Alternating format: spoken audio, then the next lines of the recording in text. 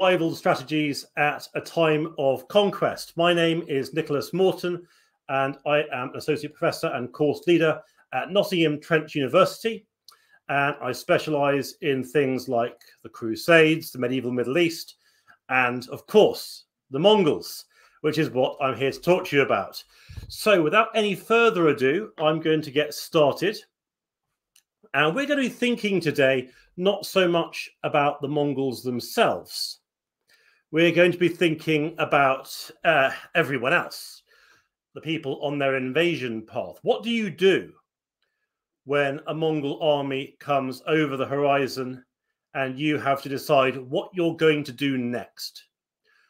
And we're not talking about morality here. We're not talking about what a morally good or bad response looks like. We're simply talking about what response means that you get to survive and which ones don't. And so it's with that in mind, I thought I'd begin by giving an overview of the Mongol invasions into the Middle East, because we're going to be looking at the Middle East as our main case study for the Mongol invasions. So let's turn to this map. So you can see here a map of the Middle East. And this is the Middle East at about the time 1218, that sort of time. And by that year, Chinggis Khan, or Genghis Khan, as he's more colloquially known, he is in the process of creating a massive empire for himself in Central Asia. He's already consolidated Mongolia itself, conquering its various different communities. He's conquered various neighboring civilizations, and he's staged several serious invasions into northern China. But he hasn't got as far as the Middle East yet, and he hasn't got as far as Eastern Europe. And so we're looking at the Middle East, and a crucial moment in this process occurs if you look at the top, it's on the top right-hand side of the screen for me, at the border town of Utra. And something rather peculiar happens here, because a group of Mongol merchants arrive at Utra, and they're imprisoned by the local governor, someone called Inalchuk. And we don't know why. Perhaps he thought they were spying. Perhaps he thought that there had been some misbehavior on their part. Or perhaps this was an aggressive move. We're not quite sure. Either way, he imprisoned them. And then he sent word back to his overlord, the ruler of the Khwarezmian Empire, which is a huge empire embracing what today would be much of, well, the entirety of modern-day Iran, much of modern-day Iraq, as well as many sort of peripheral areas. And the ruler of the Khwarezmian Empire gives a very clear instruction to Inalchuk that the Mongol merchants who have been imprisoned should all be executed, all of them. Inalchuk duly carries out that instruction, but he doesn't carry out that instruction to the letter, because one of those Mongol merchants escapes and makes it back to Chinggis Khan. Now, needless to say, Chinggis Khan is incensed, and within a matter of weeks turns up outside Utra with a massive invasion army. Now, much of this begs the question of why Inalchuk so deliberately provoked the wrath of what is increasingly becoming the global superpower. Either way, he did. And as a result, Chinggis Khan invaded the borders of the Khwarezmian Empire, and over the next 2 years, much of the central and eastern portion of the Khwarezmian Empire fell to the Mongols. And within that period, the Mongols sent out a reconnaissance force. Technically, its purpose was to hunt down the Khwarezmian Sultan. In practice, it conducted a lot of scouting as well. And that reconnaissance force went south, under the Caspian Sea, or below the Caspian Sea, and then up through Greater Armenia, the Kingdom of Georgia, through the Caucasus, into what today be southern Russia, where it defeated a Rus force at the Battle of Kalka River before returning across the north of the Caspian Sea back to Mongol territory. And between those two ventures, the fall of the Eastern Khwarezmian Empire and that scouting expedition, it becomes clear to the remaining peoples of the Middle East that they are now facing a massive invasion. And the major societies that are left in the Middle East are the Ayyubid Empire. That's the empire ruled by Saladin's descendants. The Anatolian Seljuks, a Turkish sultanate. What's left of the Byzantine Empire, marked here as Byzantine Nicaea. And the Crusader states, which are the territories in the Middle East established a century and a bit previously by the armies of the First Crusade. Now, they all have to decide what they're going to do, because it's clear the Mongols are coming. So how are they going to respond? And it has to be said that for some of them, at least, there is little need to respond, because as far as they're concerned, some powers think the Mongols are coming to save them. And this is the case for the Crusader states, because in 1218, while the Utrah incident is taking place, a massive crusading army was invading Egypt. And it was making heavy weather of it. It wasn't doing particularly well, but it did manage to take the coastal city of Damietta. And it's at this point that news arrives that there is an army, a mysterious army, coming out of the east. They're not quite sure who it is, and is marching towards the Middle East, or towards towards Syria and the coastal regions of the Middle East. And the Crusaders soon think they know who this is. They think this is the army of Prester John. And Prester John is a mythical priest emperor, very common and popular myth in Western Christendom at this time, who is believed to live in the Indies, which is a rather in this period, a rather undefined area. It's not as simple as being India. And Prester John is thought to rule over an empire of monsters. Yes, you did hear me right, as well as humans. He has mountains containing dragons and an island off the coast that contains the fountain of eternal youth, obviously. So the legends go.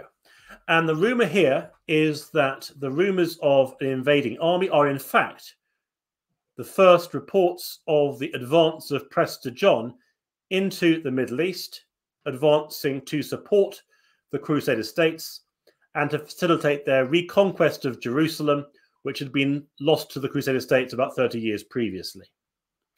So initially, for them at least, there's no need to respond to the Mongols, or Prester John as they believe them to be, because they think they're coming to their help. But it doesn't take long for that particular rumor to become exploded. Let's move forward. So after that initial foray into the Middle East, there's a lull, and it lasts for about 10 years. And during that time, there's a great deal of fighting in the Middle East. The main line of conflict being between the Anatolian Seljuk Sultanate, which you can see here in the center of what's today modern-day Turkey, and the Ayyubid Empire of Egypt and Syria, which, as I've mentioned, is the empire founded originally by Saladin. And those two sultanates are locked in conflict, and they remain locked in conflict both with each other and what's left of the Khwarezmian Empire for much of the 1220s. And so in 1230, there is a massive battle which consumes all three of those powers, the Seljuks, Ayyubids, and what's left of the Khwarezmians. And the Khwarezmians lose very badly, but it's a closely fought battle. And literally within weeks of those three major powers fighting each other to a standstill, the Mongols launch their new massive invasion into the Middle East. They didn't plan it to coincide with this battle, but nonetheless it worked in their favor that they did. And so the Mongol commander, a man called Chormakun, he spearheads the Mongol invasion, and that invasion rolls up what's left of the Khwarezmian Empire, as well as taking the Kingdom of Georgia, or forcing it to accept a client status, I should say, and conquering Greater Armenia in the Caucasus. So you can see that's the beginning of a phase-by-phase approach to invasions. The Mongols don't do this all in one single swoop. The first phase was 1218 to 1221. The next is 1230. And in 1243, Chormakun's successor, called Baichu, as governor of this region, invaded the Anatolian Seljuk Sultanate and forced it to accept a client status. So we move forward. And then there is another lull, this time for a little bit more than 10 years, because in 1222, a new Mongol Great Khan in Mongolia sends his brother to complete the conquest of the Middle East. And for context, by this time, the Mongols have reached the borders of Eastern Europe and have sacked Poland and Hungary. They're making substantial inroads into China. And so by this point, the Mongol Empire is expanding very quickly indeed on multiple fronts, including the Middle East. Well, Hulagu sent by his brother to essentially destroy what's left of resistance in the Middle East. And he begins in Persia, modern-day Iran, by attacking and overthrowing the strongholds of the Assassins. That is the Ismaili Nizari sect of Shia Islam, who famously conducted a great many political assassinations in order to maintain themselves and to fend off their enemies. Well, the Mongols overthrow what's left of their strongholds in 1256. 1258, the Mongols then advance on Baghdad, which is one of the largest cities in the world at this time, and the main city of the Abbasid Caliphate.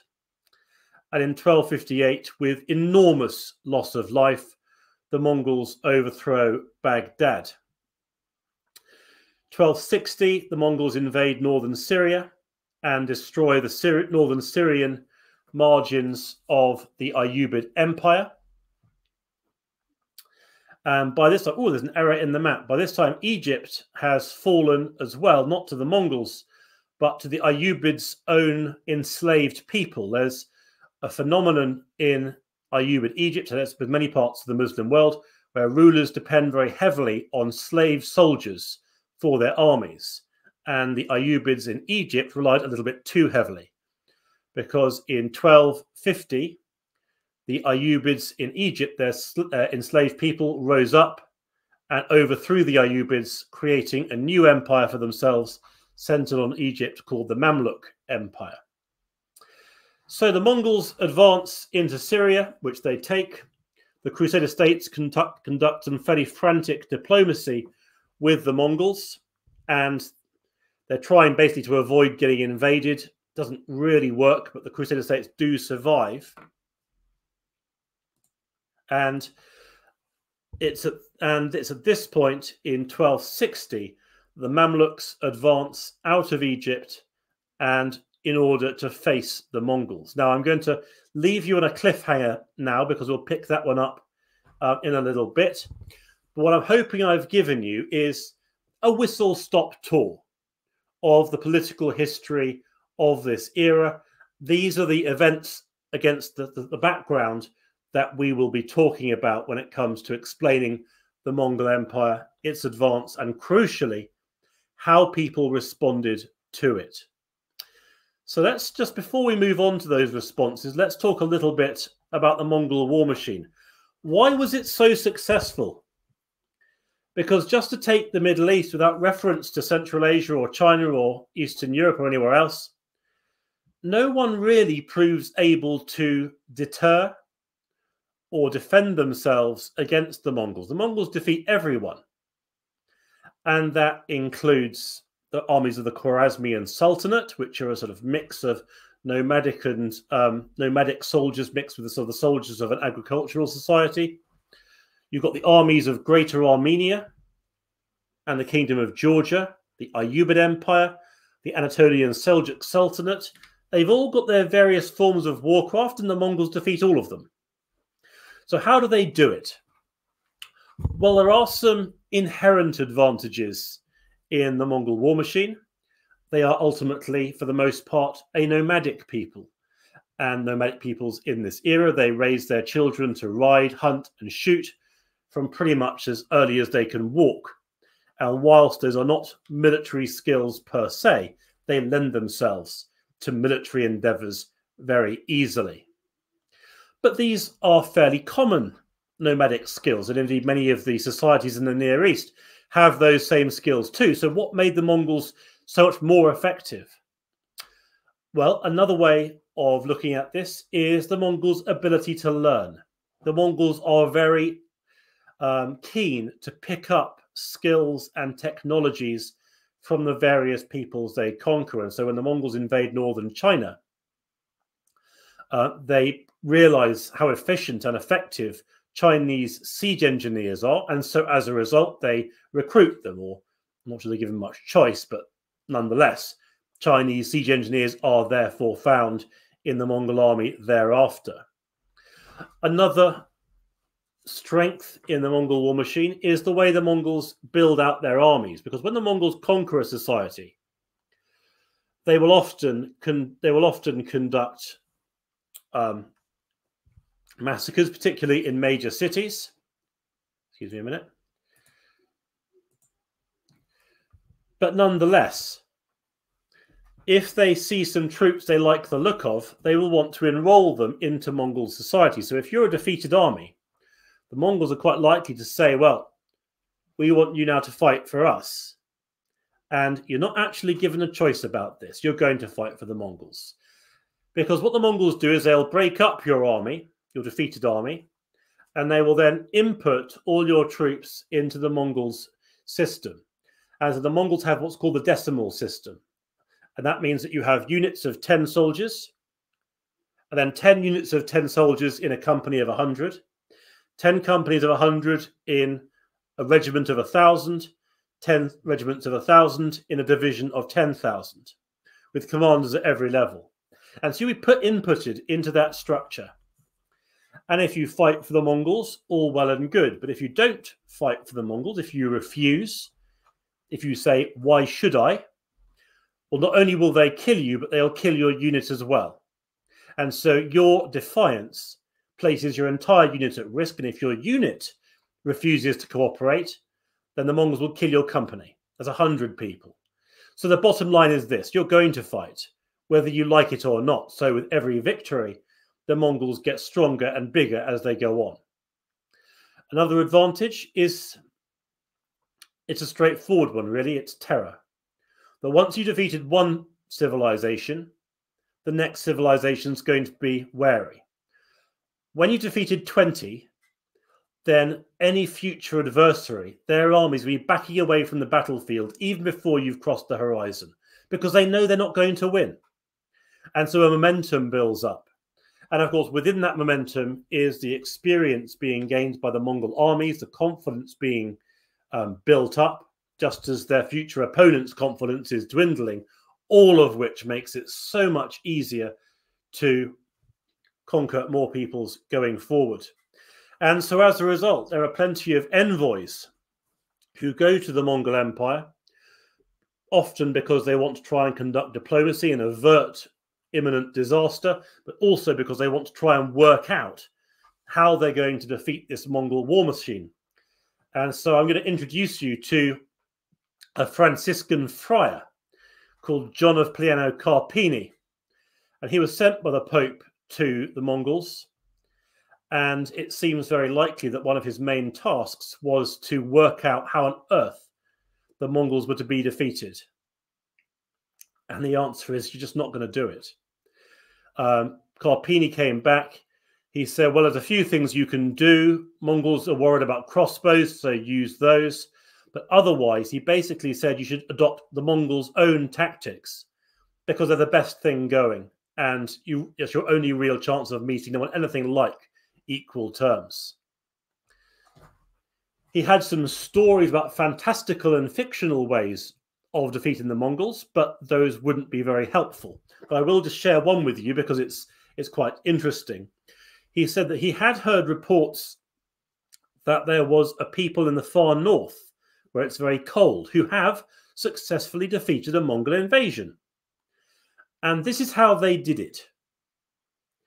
Well, the people in this region, apparently the men look a great deal like dogs. In fact, in some stories, it's rendered as werewolves. And so when the Mongols' army approach, these men jump into the nearby, so they roll on the ground. They roll on the ground and get their fur full of dirt and muck and sand and dust. And then they jump into a nearby frozen stream so that the mud becomes wet and their fur full of mud freezes. And then they allow that freezing process to take place, at which point they then charge at the Mongols. So the Mongols then discharge all their arrows, but the arrows bounce off these, as they're described, wolf men, and it bounces off their fur because their fur is now a frozen, icy carapace, and as a result, the Mongols are defeated. Now, of course, you're not going to repeat that victory because this is a fictional tale, but nonetheless, people are asking, how is it to be done? How are the Mongols supposed to be defeated? How can this be achieved? And really, at this point, no one's got any answers. So against that background and against the expectation that you're not going to win, what do you do next? What's your next move? Because naturally, people aren't going to roll over and die. They've got to do something. So let's begin by talking about people who the Mongols actually conquered.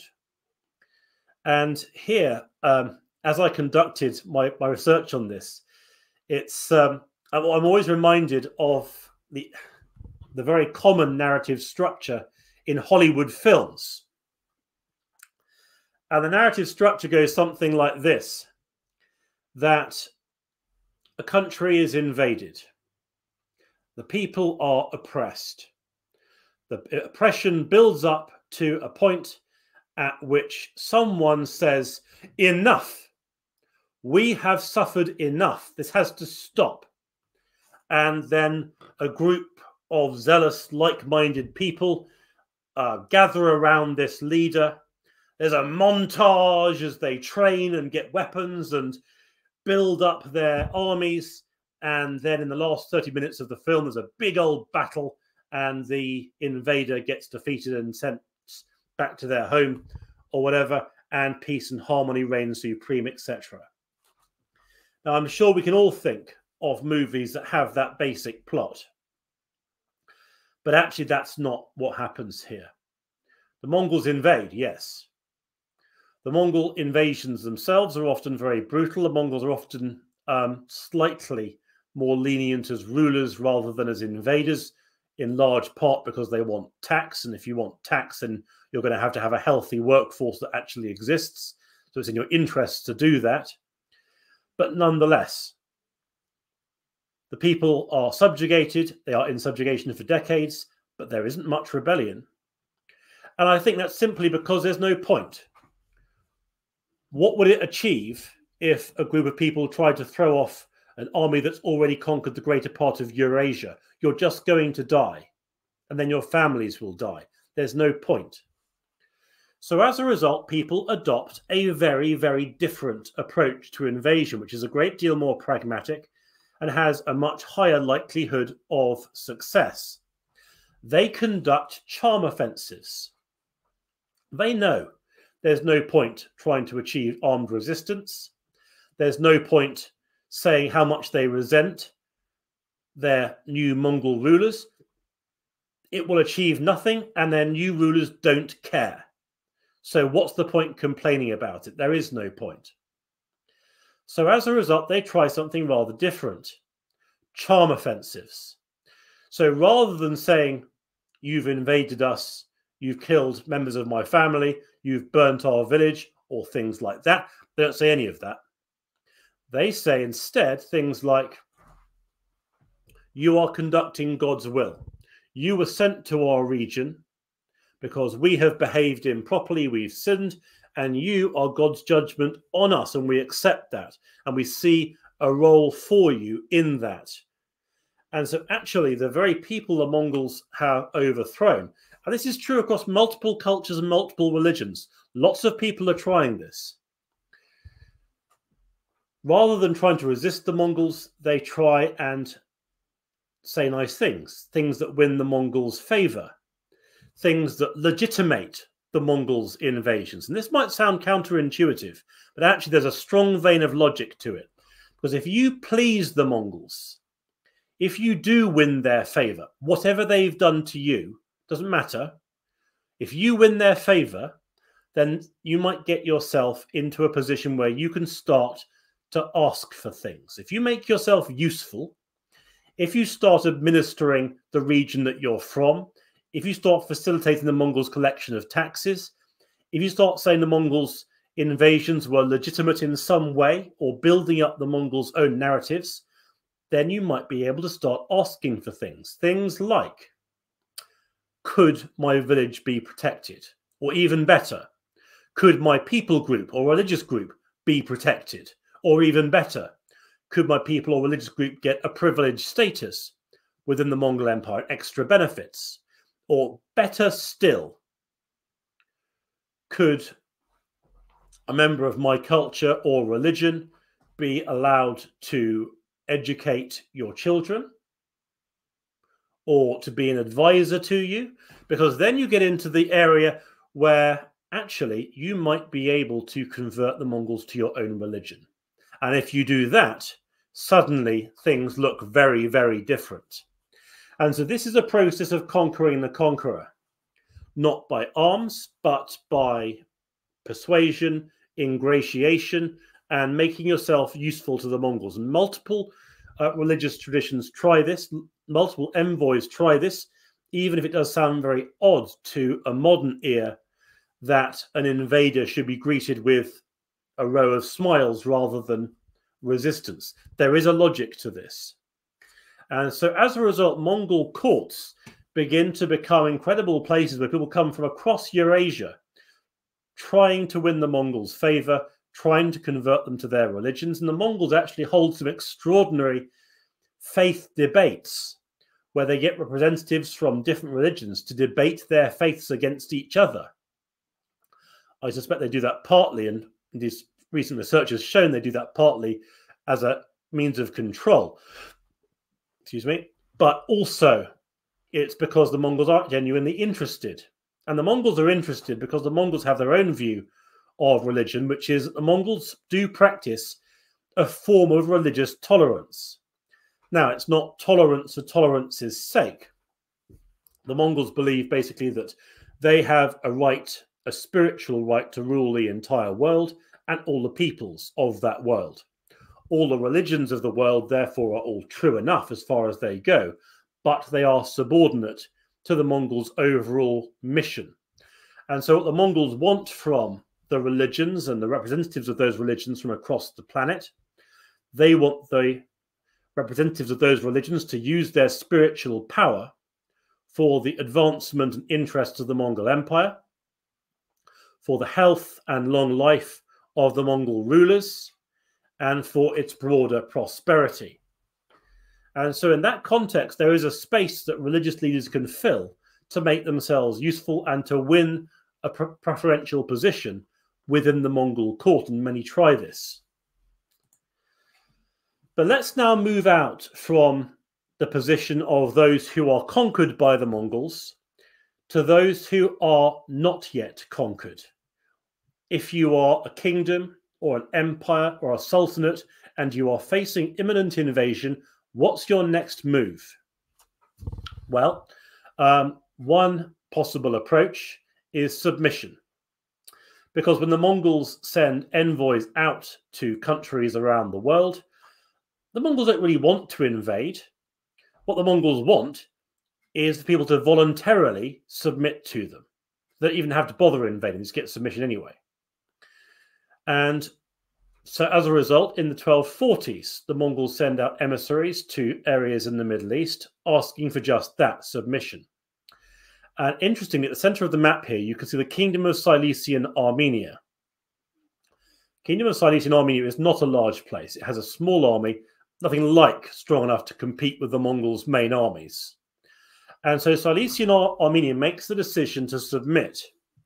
But interestingly, not to submit when invaded, but to submit before invasion, long before invasion. So they submit early. And actually that has a strong line of pragmatism to it, because if the Mongols invade someone and then they submit, the Mongols have no patience for that, because as far as the Mongols are concerned, they have had to use force to persuade that conquered society of the truth and righteousness of their mission to conquer the entire planet.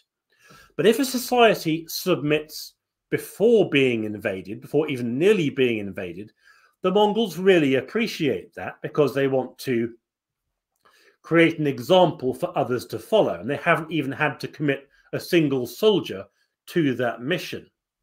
So by submitting early, the Silesian Armenians were able to win a preferential treatment for themselves in the Mongol Empire, as well as a lot of concessions, because the Mongols wanted to encourage others to follow a similar course of action. So Armenia didn't even have to carry a Mongol garrison. It had to pay a tribute, but that tribute was light compared to the countries that had to be invaded before they submitted. So this is a very real option, submission, long before invasion. And for the Armenians, at least, it works for many decades, because they become a valued part of the Mongol Empire, and they win quite a lot of concessions, as well as protection from invasion, at least initially, from the Mongols after that decision. Let's go on to the next possible response. Diplomacy. This is one of my favorites, because the Byzantine Empire, which by the years we're talking about, which is about 1260, the Byzantine Empire is in the process of trying to reconstitute itself. In 1261, the Byzantines will regain Constantinople, having lost it in 1204 to the Fourth Crusade. And the Byzantines also have to work out what they're going to do about the Mongols. And for them, things are particularly difficult, because they have one line of Mongol armies approaching them from the east via what today would be modern-day Turkey, what in this era is the Anatolian Seljuk Sultanate. And they have another line of Mongol armies approaching from the north through what today would be Bulgaria, which will become known as the Khanate of the Golden Horde. So they're being pincered. And the Mongols, as I've mentioned, they have two choices for unconquered people. You can submit, or you can face invasion. But the Byzantines, being very adept diplomats historically, they managed to find a third option.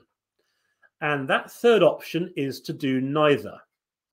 Because time after time in the 1240s and 1250s, the Mongols send envoys into the Byzantine Empire, offering them that choice: submit or face invasion. Choose. But the Byzantines refused to make a choice. On one occasion, the Mongol envoy mysteriously dies. And the Byzantines send an envoy to the Mongol Empire saying, "We have received your ambassador, but the ambassador has died. Can you send a new one?" And of course, they know very well that the journey to Mongolia and back will take probably months each way, with a sizable gap in the middle while the Mongols work out who they're going to send to the next embassy. So the Byzantines play for time. And in 1257, the Mongols send another envoy to the Byzantine Empire. And this time the Byzantines play a different game, because at this point the Byzantine Empire is not large. It suffered substantial territorial losses in the 1200s and 1210s from crusading armies, later on from the Bulgarian Empire, and also throughout this period from the Anatolian Seljuk. So it's not a large empire at all. And yet, when the Mongol envoys arrive, the Byzantines take the envoys via the most circuitous route to their capital, really playing for time. And as a result, they give the impression their empire is vast, because it takes weeks to cross it. And at every stage of the road, the Byzantines station troops to give the impression their army is huge and their empire is vast, all of which strengthens their bargaining position. Even so, it seems like in about 1260, the Byzantines do adopt something of the nature of a submission to the Mongol Empire. So it doesn't last forever, although they keep them talking for as long as possible. So that's another possible response at a state level to invasion, diplomacy. In this case, the Byzantines played for time for a long period, but ultimately they did submit. Let's now look at another possible response. And I promised you here that I'd pick up the narrative following the Mongol invasion into Syria in 1260. And just take a look at the map here. The Mongols control territory up to Damascus in Syria. The Ayyubid Empire of Syria has gone. The Anatolian Seljuk Sultanate, as you can see, is under Mongol hegemony. The Kingdom of Cilician Armenia is under Mongol hegemony. The northernmost Crusader state, the Principality of Antioch, is under Mongol hegemony. And so there are really only 3 territories left on the mainland Middle East which still have independence. County of Tripoli, which is too small. Kingdom of Jerusalem, which is also too small to fend off a Mongol invasion, and they're trying frantically in these years to negotiate with the Mongols, trying to maintain their independence and prevent themselves from being invaded. The Knights Templar and Hospitaller are busily building up their strongholds, but they know perfectly well that if the major Mongol field army invading Syria, which is estimated at about 100,000 strong, invades the Kingdom of Jerusalem, which on a good day can manage about 8,000 troops, there's going to be no meaningful resistance. And then there is the Mamluk Empire of Egypt. And just to give you a sense of the balance of power here, Mongol Empire, as I mentioned, it can manage about 100,000 troops. Mamluk Empire can manage about 12,000. So things don't look promising for the Mamluk Empire, as though sure enough, in 1260, the Mongols send envoys to the empire, demanding its submission, offering the standard choice, submit or die. And here the Mamluks try something rather different, something that, as far as I've found anyway from my research, no one has ever tried before. Because in the past, people have tried to fend off a Mongol invasion once it crosses their borders. But no one has ever tried to proactively march out beyond their borders and seek battle with the Mongols. That doesn't happen. But the Mamluks try it. They raise the biggest army they've got, advance out from Egypt across the Sinai Desert and into Syria, actively seeking battle with the Mongols. Now, admittedly, not everyone wants to do it. The Mamluk Sultan, Qutuz, he's willing, but there are plenty of commanders who see this as simply suicide. And you can see why they would. They're marching out of their own territory, away from their own defences, against an army that outnumbers them almost 10 to 1. But it is a fresh approach. The Mongols aren't expecting it. And perhaps because they're not expecting it, that helps to explain what happens next. Because rather than meeting a full-scale Mongol invasion army head-on, the Mamluks meet a rather smaller force. Because at this time, news arrives in the Middle East that the Great Khan, remember the Great Khan is also the Mongol commander in Syria's brother, the Great Khan has died. And so his brother, Hulagu, leaves Syria and moves east towards Azerbaijan in order that he can make sure that he's close to the succession, he can make sure that his voice is heard when it comes to the selection of the next Great Khan. And here's the crucial point. He takes the vast majority of his army with him, leaving a garrison of 20,000 troops to hold Syria. He's not expecting to be invaded. Now, the Mamluks don't know this when they advance out of Egypt, but events certainly work in their favour. because the Mamluks meet the Mongols at the Battle of Ain Jalut. You can see it marked on the map here. It takes place near to Lake Tiberias, or the Sea of Galilee, and you can see that marked on the map. And the Mamluks win that battle. And this is an interesting moment. The Mongols have been defeated before in battle. It can occasionally happen, but it's not frequent. And those who successfully defeat a Mongol army are nearly always submerged straight away afterwards by a massive counterattack. So the Mongols are very likely to counterattack soon afterwards. The Mamluks know this. And yet the Mamluks remain on the offensive, and they manage to conquer Damascus. Then they advance north to Aleppo, and both those cities pretty much hand themselves over to the Mamluks because they want a new defender against the Mongols. And so the Mamluk Empire doubles in size very quickly. And the river Euphrates, you can see it marked on the map, becomes the frontier of war between the Mamluk Empire and the Mongol Empire. But here's the question. When are the Mongols coming back? And again, events play out in the Mamluks' favour, because this is the moment when the Mongol Empire descends into civil war. Basically, arguments over the division, who gets to be governor of which part of the empire, along with a succession dispute following the death of the previous Great Khan, causes a massive civil war. And two of the leading protagonists in that war are Hulagu, who rules the Middle East, and his rival to the north, the Khan of the Golden Horde. And they fight a series of big battles against each other. And the main upshot of that is it's 20 years before the Mongols are able to return in force. And in that 20-year period, the Mamluks build up their army. They fortify the river Euphrates on its western bank. And they use their army, essentially train their army, by virtually destroying what's left of the Crusader states, which lacks the military strength to resist their advances. And so when the Mongols re-invade in 1280 to 1281, the Mamluks are ready for them.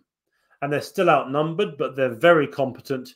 And they then defeat the Mongols at the Battle of Homs. You can see Homs marked on the map.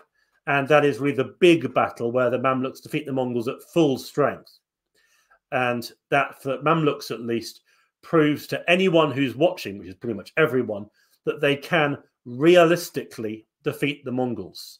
And so at that point, and indeed to some extent before it as well, all sorts of refugee peoples or peoples who are still holding out for their independence begin to align themselves with the Mamluks, because here at last is someone with a proven ability to defeat the Mongols in battle.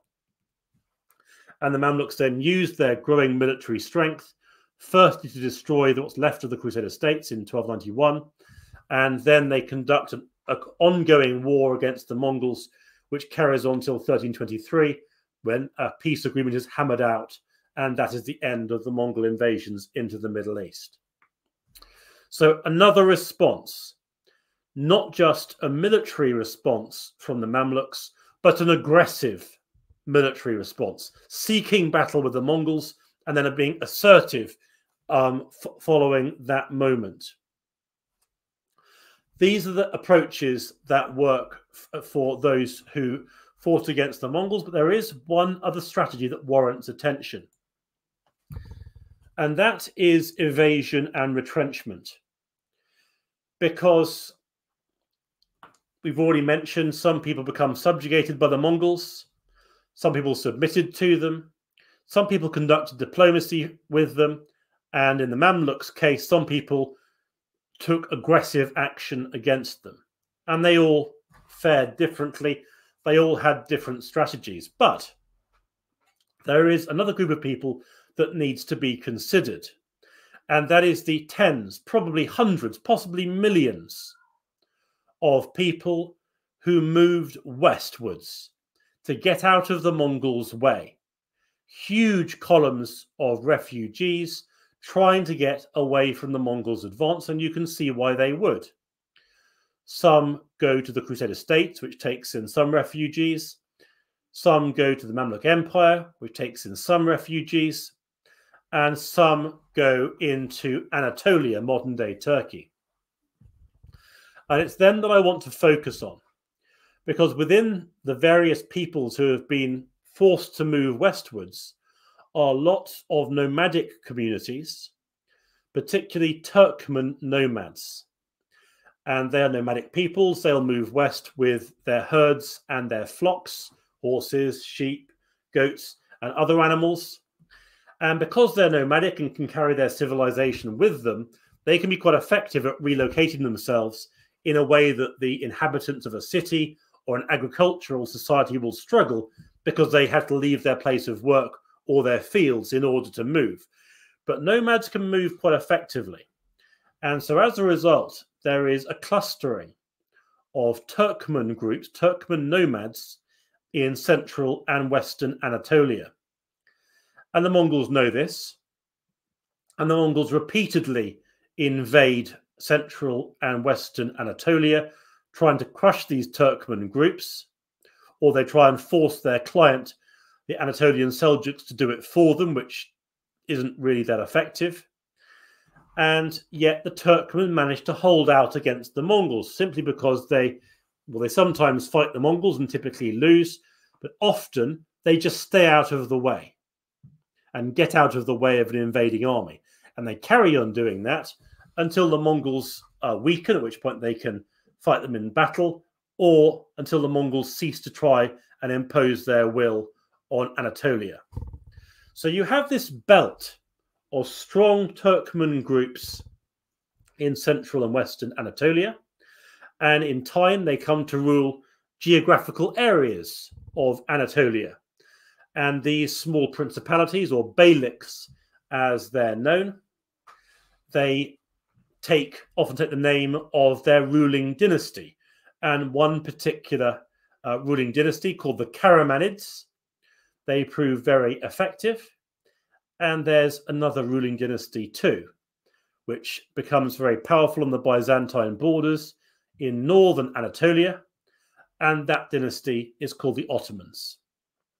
And yes, these are the roots of the Ottoman Empire. And it does seem likely that in their deep origins, at least, some, at least, of the Ottomans' Turkmen supporters, maybe the Ottomans themselves, were originally a family trying to get out of the Mongols' way, moving westwards, building up a position for themselves in central Anatolia.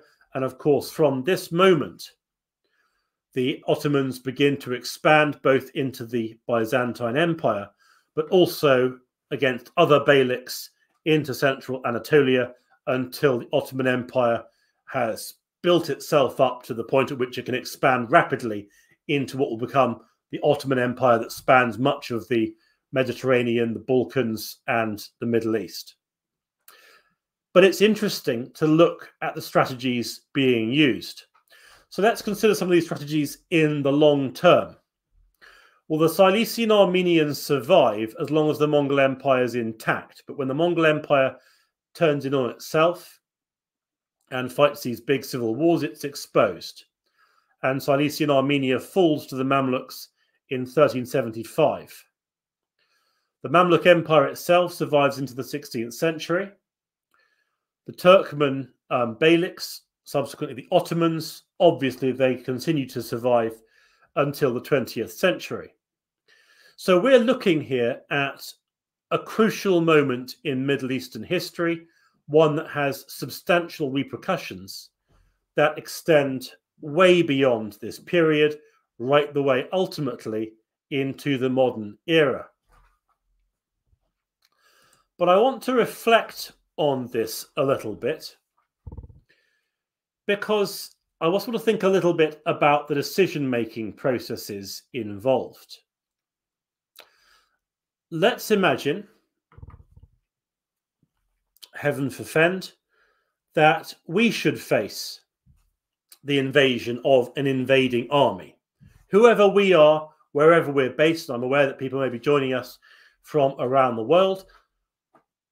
what would seem like a proportionate response to invasion? Well, I've always felt that people would typically do the following. They would gather information about the invader, conduct diplomacy with the invader, build up their own defences, and then, if invaded, try and defend those borders against the invader.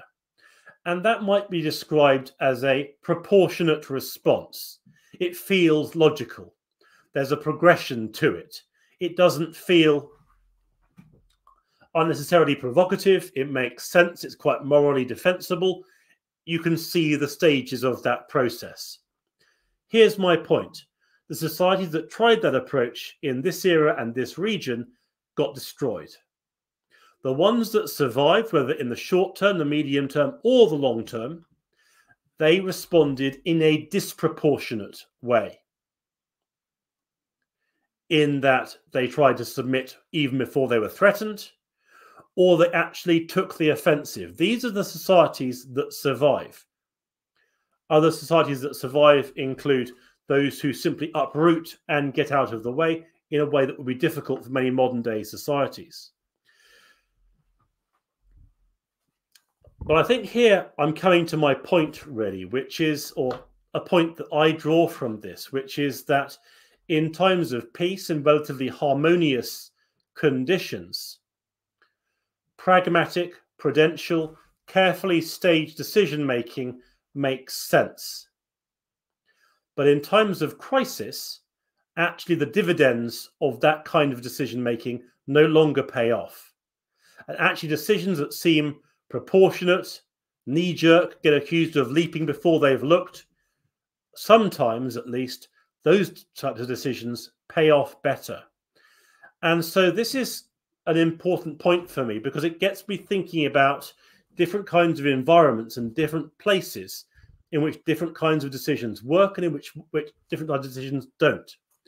And so, I don't know, this is a reflection that I have acquired from looking at these events.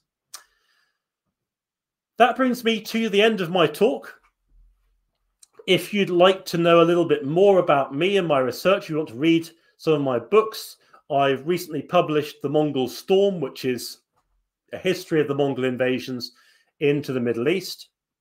I've also published extensively on the history of the Crusades and various other societies in the Middle East in this era. So there's the Crusader states and their neighbors and military history, the Field of Blood, which is an account of a major battle that took place within the context of the Crusades, and a general history of the military orders. That's the Knights Templar, Hospitaller, Teutonic Knights. You might also be interested in my YouTube channel, which can be found with the handle @Medieval Near East. But I do hope that you've enjoyed today's talk and found it interesting. And so it's been great to speak to you all, and I wish you all a very good night.